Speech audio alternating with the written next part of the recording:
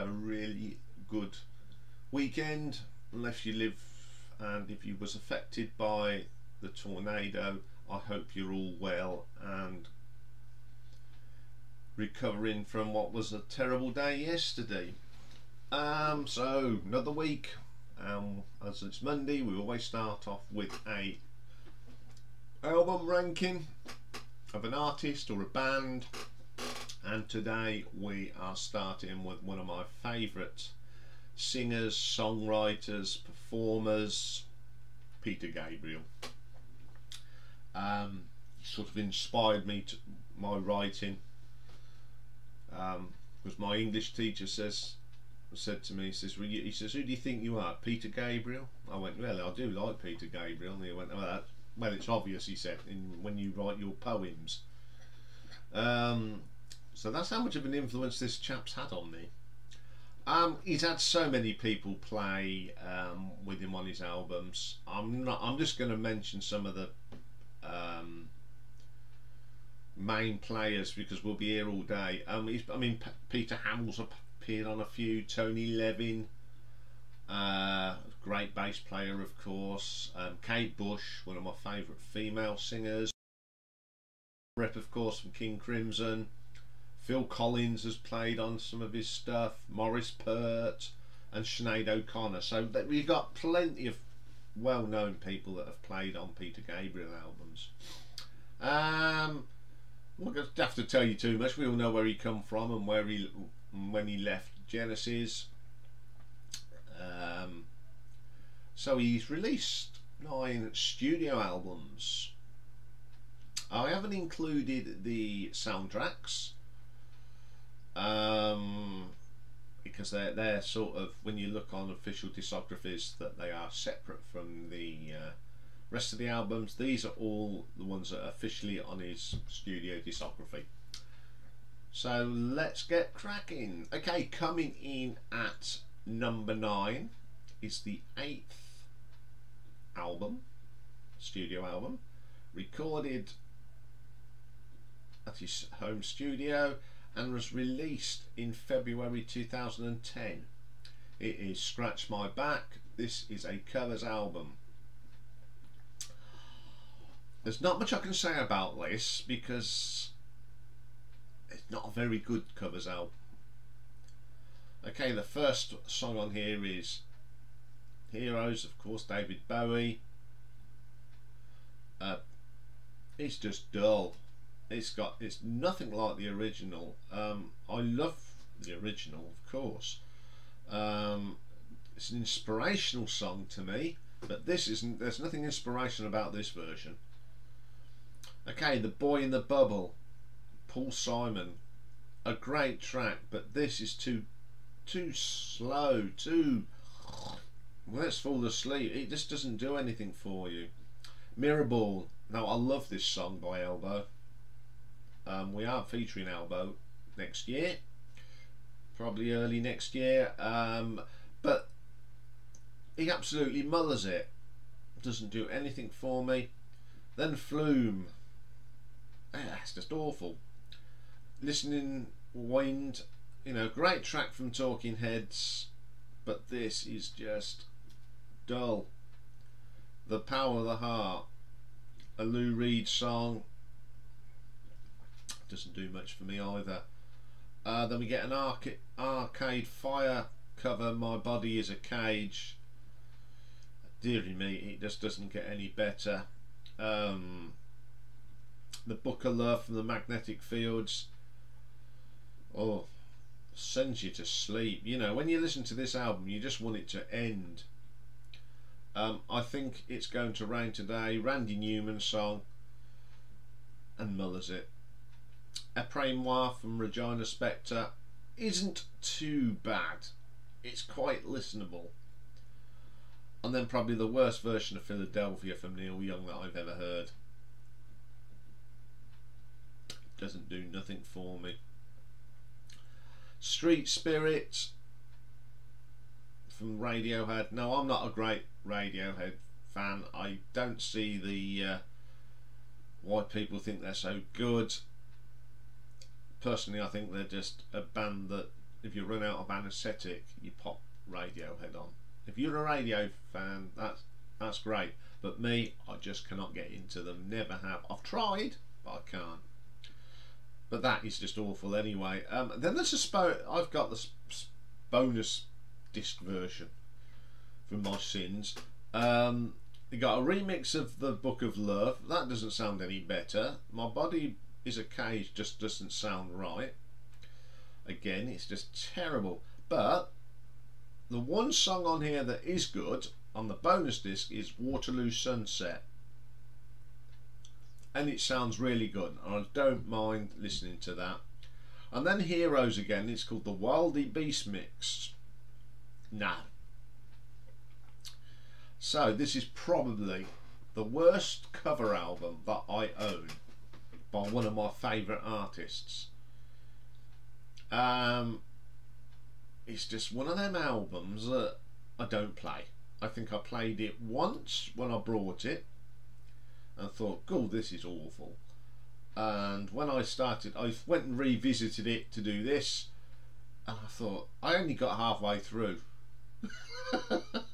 And I thought, no, and then I just played a little bit of the other tracks just to get my brain around it. But I did play the whole of Waterloo Sunset. So unfortunately, I'm going to give this an R.T.O ranking of 1 out of 10. I don't give many ones, but that one I have to because it's just dull. Okay, coming in at number 8. This is the most current album from Peter Gabriel, released in 2011, New Blood. This album consists of orchestral re-recordings of various tracks from Gabriel's career. Okay, the first track is The Rhythm from the Heat from Peter Gabriel IV. Not a bad I don't mind this. I do like this track anyway. So it's not a bad version, and the orchestral version is pretty cool. Then we get Downside Up from Ovo. I don't like Ovo anyway, so I'm not going to like that version either. San Janico from Peter Gabriel IV. It hasn't got the lift that it needs. It just doesn't work as an orchestral number. Intruder from Peter Gabriel III. Lovely track. I like this interpretation of that as well. Wallflower from PG4. It just doesn't work as of the classical version. In Your Eyes, it's not too bad. I've heard worse.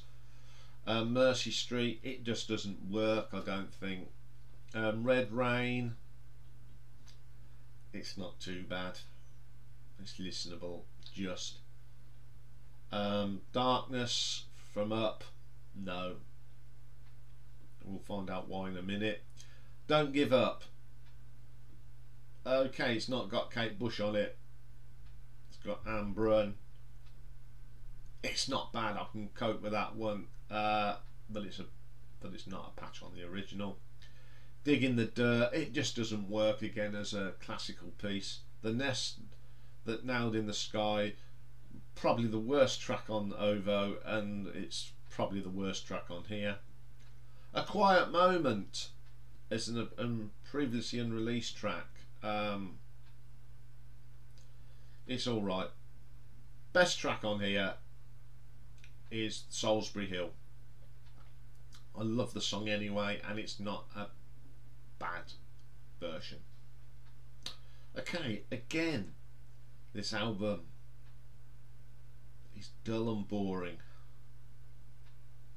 And to top it off, you get an extra disc if it has the instrumentals, and that's even worse. I just didn't get this at all. But there are 3 tracks on there that I do like, so I'll give it an R.T.O ranking of 3 out of 10. Okay, coming in at number 7, we have the 7th studio album from Peter Gabriel. It's the last full-length studio album of original material to date, and it's Up from 2002.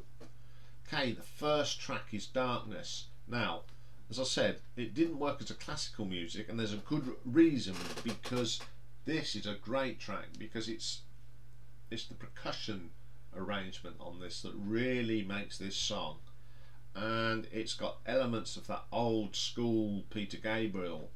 Fantastic track. Growing Up, love this. It's just soulful Peter Gabriel at his best, and I love the drum beat in this as well. Fantastic. Sky Blue starts off really well and then just meanders around, kicking its heels. When do I finish? No Way Out, not a bad song, but it's about 3 minutes too long. I Grieve, lots of elements of that classic Peter Gabriel on here, but towards the end again it starts to meander and needs to end. Barry Williams Show, nah, I just don't like it. It's one of them tracks I skip. I put it on for about 30 seconds when I listened to this, and I thought, no, I can't do any more. I just don't like it. I don't like the arrangement at all. My Head Sounds Like That, again, starts off very, very strong, and like a candle that's coming to the end of its life, just fizzles out. More Than This, I like this one a lot because it's got different elements to it that keeps the song going. It's not at one level all the way through. It's got different movements, and I really like that song. Signal to Noise featuring Nuras Fatel Ali Khan. Oh dear, just doesn't do anything for me, sorry. The last track, The Drop, love this. It's a quiet number, it's short, but it's solid. It knows when to end. Good way to end the album. Okay, this album has got some really good songs, but what I'm disappointed with, and it makes this where this album is, they're too long. They're just far too long to be on the same sort of level. There's nothing there to boost it. There's nothing there to make you want to listen to it more. A couple of the tracks, yes, because it changes tempo, but a lot of these just go meander along, and a lot of the tracks are at least 3 minutes too long. If these tracks were shorter, I think we'd have a really solid album. But there are some good tracks on here, so I'll give it an R.T.O ranking of 5 out of 10. Okay, coming in at number 6, we have the second solo album, released in 1978, Peter Gabriel II. Notice I didn't call it Scratch. I do know that Robert Fripp and Tony Levin are on this. Pretty cool. Got Tim Capello on the saxophone as well, that is really good. First track is On the Air. Great track. Love the drumming in this. Love the keyboard arrangement. It sounds fantastic, and I like that. Then we get my favourite track on the album, DIY. Catchy tune, great bass line from Tony Levin, of course. It's just a catchy tune. Mother of Violence, I love this. I love the piano work on this, and it reminds me of some of that very early Genesis, and I'm talking very early, because it's very pastiche in places. Very nice song, co-written by Jill, his wife. Number 4 on the track is called A Wonderful Day in a One-Way World. Quite proggy this is, and I think it has a lot to do with the influence of Mr. Robert Fripp. Very good track, enjoy that one a lot. White Shadow, never been into that track. As much as I've tried, I just don't like it very much. Indigo, great track. Sounds very Genesis, this one does. And you could imagine Phil Collins actually singing this. It's a great track. I don't know if it's something left over from the Lamb or anything that's been kicking around a long time, but it's a very good track. Then we get another of my favourite tracks, Animal Magic. Love the guitar work from Robert Fripp on this, absolutely fantastic. Then we get Exposure. Could have appeared on any King Crimson album really. Very, very good track. Flopsome and Jepsome, bit poppy, but it's a great lyric from Peter and he sings it fantastic. Perspective, never liked that one either. It's just, I just don't get it. It's a bit of a dirge. Then the final track, Home Sweet Home, reminds me of something that you'd get John Lennon or Elton John singing. Great stuff, and it's got a fantastic saxophone solo in this. Good way to end the album. Bit of a mixed bag this is. It's a good album, I don't dislike it, but it didn't have the same impact as the debut album, but it's still got some great tracks on like DIY and Animal Magic and Indigo. So I'll give it an R.T.O ranking of 7 out of 10. Okay, coming in at number 5 we have the 6th album, released in 1992, Us. Opens up with the brilliant Come Talk to Me with Sinead O'Connor. Great supporting vocals from Sinead on this. It is a great track. Love to Be Loved, it's okay. It's not bad, it's not good, I'm on the fence with that one. I don't skip it, but I just don't like it. Then we get the brilliant Blood of Eden. If it wasn't for Sinead O'Connor though, this song would be pretty dull. But she's got a lovely voice. Okay, she's a bit controversial as Sinead, but she can sing and she is fantastic on that. Then we get Steam, trying to create another Sledgehammer, I think. It's not as good, but it's still a very good track. Only Us, not the best track on the album. It's listenable, but just Washing of the Water, it's just dull as they come. Unfortunately he has got some stinkers and that's one of them. Digging the Dirt, best track on the album. Great sound, it's got that, it's proper classic Peter Gabriel. 14 Black Paintings. All I'll say that if you run out of anaesthetic in a hospital, put that on. I just don't like it. It's dull, it's meanders, it just doesn't do anything. Then we get Kiss That Frog.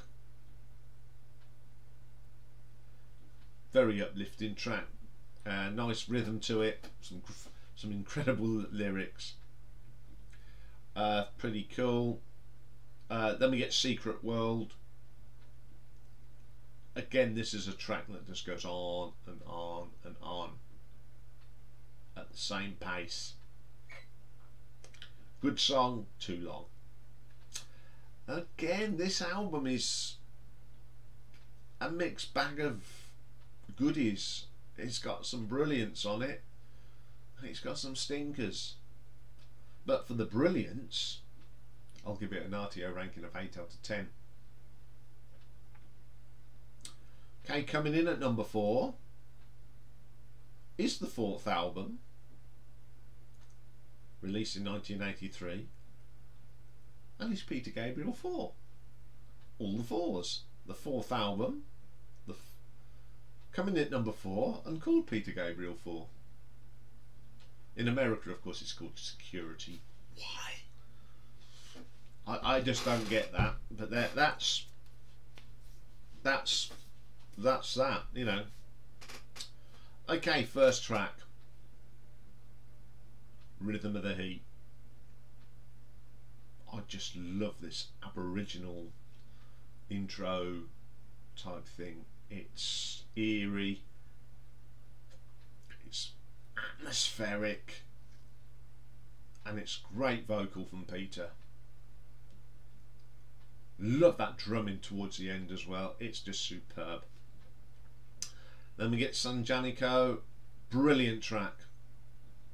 Love the atmosphere, love the different sounds, and it's just a fantastic vocal from Peter. And it didn't work as a classical piece because you need that atmosphere, you need that rhythm, and it just didn't hit it. Okay, I Have the Touch, my favourite track on the album. What a bass line. It's just, I just love the drumming on it, the way it works. It's a fantastic song.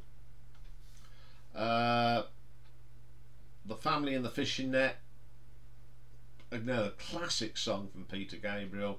Just love how it's put together. I love the rhythm, I love the sound. Terrific track. Shock the Monkey, the commercial song on here, but it's a great track. Love the bass line, it's uplifting, it's catchy as well. Then we get the brilliant Lay Your Hands on Me. This is one of those anthems from Peter Gabriel, and if you've seen any of the live stuff, when he goes into the crowd and they move him around, and it's just amazing stuff. I haven't put the playlist together yet, but I'm going to try and find a clip of that, him being moved around this thing, because it's just incredible. Wallflower, great lyrics, some of Peter's finest. It's just tremendous. And the last track on the album, Kiss Alive, bit of a filler to me. Truly, this is a brilliant album. 90% of the tracks are solid. Peter gave a brilliant performance on some great lyrics, great arrangements, absolutely banging album. So I'm going to give it an R.T.O ranking of 8.5. Okay, coming in at number 3. It's the 5th album, released in 1986, and it is so. What an album this is. Red Rain, brilliant. The drums are great, and it just builds up into a really good song. Then we get one of the best tracks from the 1980s, one of the best videos from the 1980s, and one of course, Peter Gabriel's best songs, Sledgehammer. I love this track. Absolutely brilliant, but it's not the best track on the album. The best track on the album is the next one, Don't Give Up, featuring the fantastic Kate Bush. One of my favourite female artists ever, and we are doing a show on her soon. I just love her voice in this. She is such a great singer. Not the first time she's appeared on a track by Peter Gabriel, of course, but it's just fantastic. That voice again. I don't like the production on this. It's too 80s. The synth sound doesn't sound right. It just doesn't suit Peter Gabriel. Then we get the brilliant In Your Eyes. Very good. Mercy Street goes on a bit too long for me. Big Time, it's a living poppy thing, but it just not the best track on the album. Then we got We Do What We Want. I'll start again here. We Do What We're Told, Milgram's 37. it's okay. Okay, this is a good album. Side 1 is the stronger of the two. The second album side is a little bit dour. It only lifts up with Big Time, but it's still a great album.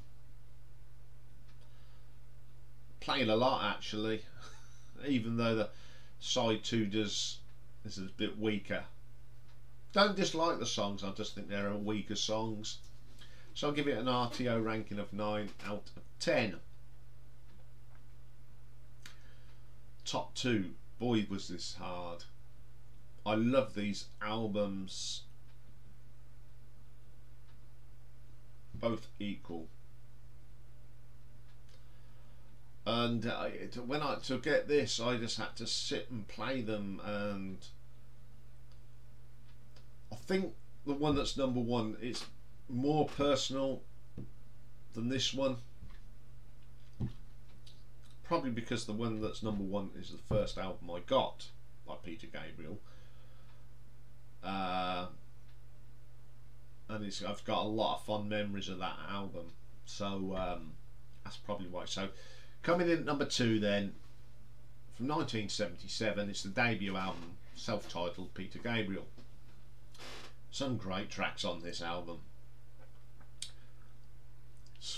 For example, the first track, Moribund and the Burgermeister. Oh, this could have been on the Lamb Lies down on Broadway. I just love the weirdness, the arrangement. It's just a fantastic track. You know, first song on a solo album, and you come up with a classic like that. Brilliant. Second track is Salisbury Hill, of course. You don't have to say too much about that. It's a favourite song of mine, definitely top 10. Lovely song, I love the lyrics in it. Modern Love, great guitar riff on this, and the track's brilliant. Then we get this little quirky thing called Excuse Me. Very 20s, as I call it. It's a little bit of a nonsense track, but I love it. I love the vocal in it. It's very Bob Dylan in places, the vocal. It's brilliant. Then we get one of my favourite tracks, Humdrum. Love the melody in this. Love the mood. It's fantastic. Slow Burn, another great track. Again, could have come straight off the Lamb. You just wonder if some of these tracks are sort of leftovers from that period that never saw the light of day in Genesis times. Waiting for the Big One. This is quite a bluesy, jazzy track, and I do like it.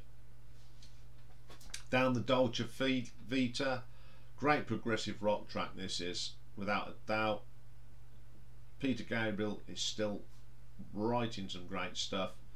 The last track, Here Comes the Flood, stunning track. Starts off quiet and just builds up and builds up and builds up into this great anthem-y type track. Fantastic. This was a stunning debut album. I think there are tracks on here that are probably from the Genesis camp that didn't get used, and I don't blame him putting them out on this album because they are absolutely brilliant. And it's got some, these have got some iconic tracks even today. So I'll give this an R.T.O ranking of 9.4. Okay, my number 1, an album from my teenage years. The first one I got by Peter Gabriel as an album, released in May 1980, is Peter Gabriel III. Oh, I love this album. It's my go-to album for Peter Gabriel every day of the week. I just can't get enough of this album. Even after all these years, I still love every track. Opens up with the brilliant Intruder. Of course, this has got Phil Collins drumming on it, and I love that. When you find out that Phil Collins is working with Peter Gabriel, I mean, they're all still good mates. That's the thing. Okay, musically they have a quibble and that, but on the whole, I think they're all still talk to each other. And Intruder is just a brilliant track. Great vocal from Peter, and the lyrics are great. Second track, No Self Control, another stonking. Love the rhythm on this. Brilliant track. I just love the vocal and the difference. The chorus line is such a catchy one. Then you get this little 1 minute 21 of a sax solo, and I like the saxophone, so I like that. A filler song that I actually like. I know it's rare, but I do like that one. I Don't Remember. I love this. Got a really deep bass line, some great drumming on here, and a wailing Peter Gabriel. It's just brilliant. Family Snapshot, another track I just love.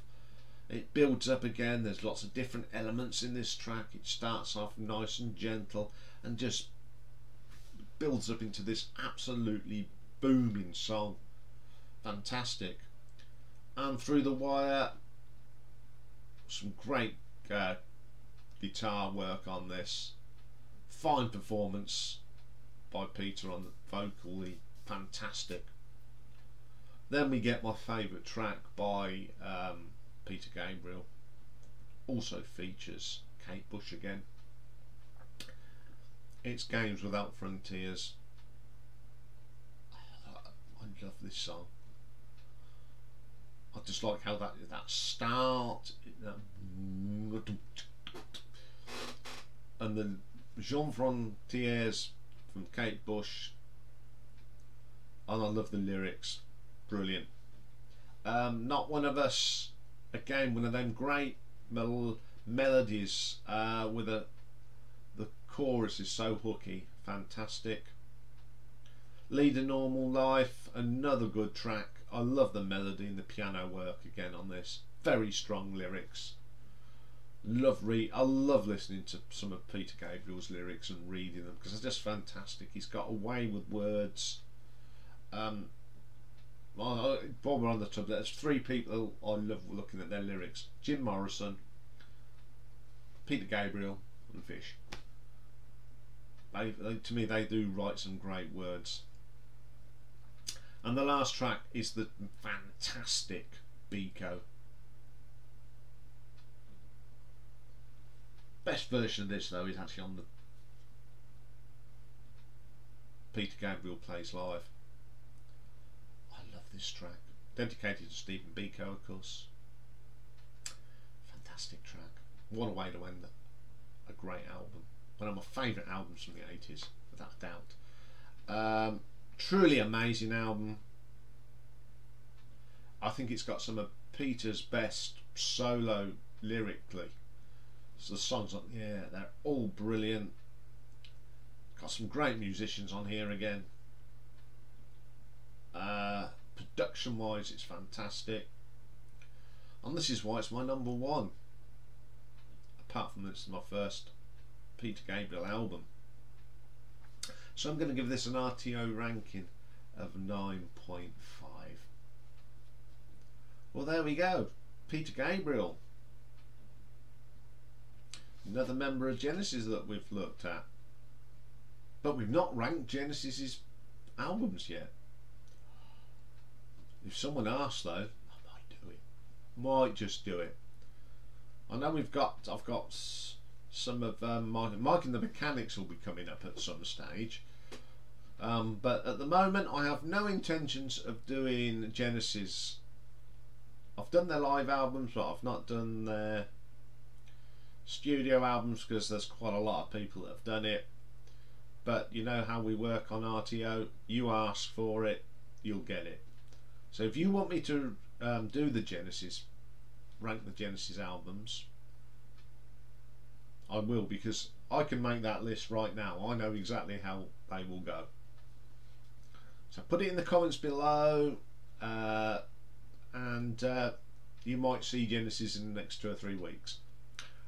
Okay, next show today is part 2 of John Lord.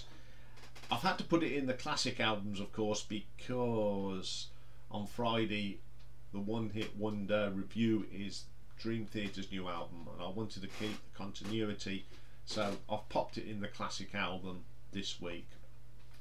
So that'll be back for that later, so ta-ta for now.